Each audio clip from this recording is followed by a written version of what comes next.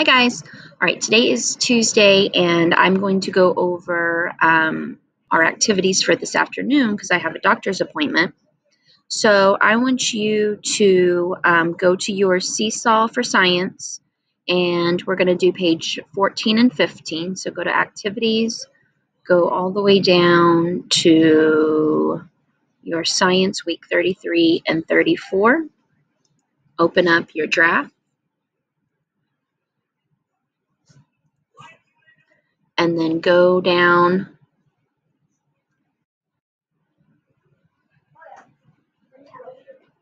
here. Wait, did I put the right page? Let me see. 14 and 15. Okay, so 14. So you're going to read about this girl named Tessa, and it's called Tessa's Big Day. So you're reading the story to discover some inherited traits and some learned behaviors. Write as many examples as you can that you can find on the table.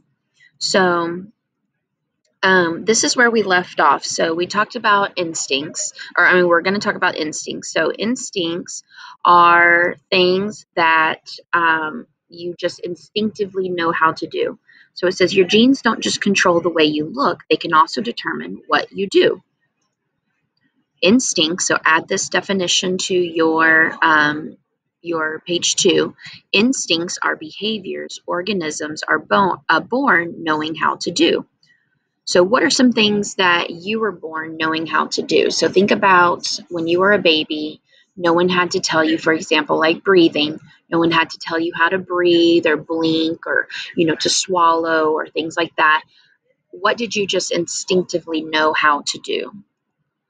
Without these instincts, living organisms wouldn't last very long. Every instinct helps an organism survive by sustaining life processes, meaning that things like breathing and just the normal things that we do to sustain life, those help protecting ourselves, having energy, having mobility, being able to move around, and making sure that there are future generations. So, plants having seeds that produce more of that same plant, adults having children, animals having, offspring, their babies. So think as we go through these, I want you to think about, how does the bear's instincts help it? How does the blowfish instincts help it? How do these puppies' instincts help them? Like, does someone have to tell them to get milk from their mommy, or did they just know how to do it? This bird, this peacock. So your genes don't control everything. Many things about you and many things you can do were learned. So, for example, no one taught me, I wasn't born knowing how to play soccer. Someone had to teach me how to do that. So that's a learned behavior. A behavior that is learned from experience or by watching other animals. Or like in this case, I watched other soccer players or I watched my coach and my coach would show me different things. So those were things that I had to learn. So looking at these photos, you've got this dog catching this ball. These guys, they're taking the stick and they're dipping it down in there to get their food. We've got a baseball player. We've got this tiger here. What are some things that they have learned how to do? Learned behaviors help an organism survive in similar ways as instincts. They sustain life processes, they help protect ourselves, they help us with energy, mobility, and ensuring that future generations continue. So as we go through here, think about these learned behaviors of this man, these guys, this lady, this guy, these.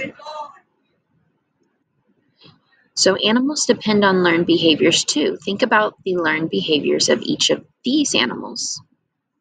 So here you have a police dog. You've got, again, the animal using something like a tool. These guys look like they're pretty hungry. What have they learned? Now remember, some of these are not necessarily just taught, but things that they've seen other people do. So like maybe this guy, he's seen his parents or, another animal in his group. Maybe he's seen them do it and he's like, hey, when they did that, they got a yummy treat. Maybe I should try it too. All right, so some things organisms do are a combination of instincts and learned behaviors. So this girl is talking on the phone to her friend. So instincts, what does she naturally is able to do, and then what learned behaviors are also. So for example, like using the phone, she wasn't born knowing how to do that. She had to learn and observe others. This dog barks when it wants to go outside. Think about the instincts and the learned behavior. So the barking would be, he just instinctively knows how to bark, but he's learned that if I bark, then someone's going to come open the door for me. So I learned that I can use that instinct of mine to be able to get outside. All right, so we're going to pause there. And what I want you to do for your independent work is I want you to go through Tessa's Big Day here and read through there. And you're going to look for some of those inherited traits and learned behaviors. So what kind of things were passed on to her? And then learned behaviors, what are some things that she's learned to do either by watching others or, being taught? And do this left side only. So again, you're going to read Tessa's Big Day, and you're going to do the left side of page 15. If there's anything else from above that we've done, you can go ahead. So here you got the definitions for those. You can fill that out. So those, I'm going to check off. You should have both of those filled in. Make sure that you have watched both of these. Page 4 should be done. Page 5 should be done. Page 6 we'll talk about later. Page 7 we'll talk about later. Page 8 you should have read. 9 you should have read. Page 10 you should have answered. Page 11 and 12, we did this yesterday, so make sure you watch the video on that. Page 13, you should have done that. And then 14, we're at Tessa's Big Day, and then the rest we haven't done yet. So go ahead, make sure you've got all that done. And then for social studies, when you're done with that draft, for social studies, we're just going to pick up where we left off yesterday. Kid, it's time to go.